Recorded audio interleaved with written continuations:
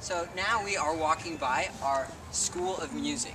And the cool thing about the School of Music is that it's a conservatory-style school in the context of our larger liberal arts university. So basically what that means for the student is that there's kind of all kinds of different options. You can be a music performance major if that's your interest. We also offer a general liberal arts music degree.